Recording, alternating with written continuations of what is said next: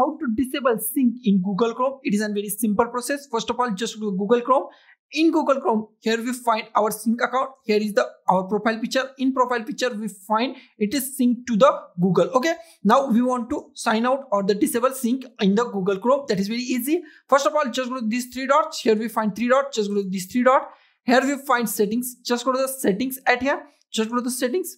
Now here we find your Google, and here is your Gmail ID. Then just click on the turn off. Just click on the turn off. Here we find turn off sync and personalization. This will sign you out of your Google account. Your bookmarks, history, password and more will be no longer by the sync. Okay.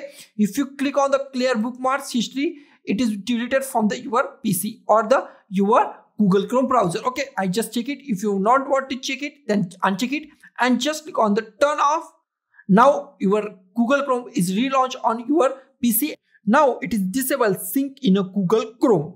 So guys, this is the simplest way to disable or turn off sync in Google Chrome by the simplest way. So guys, thank you for watching this video. Don't forget to like, share, comment on this video and don't forget to subscribe the channel. Thank you guys.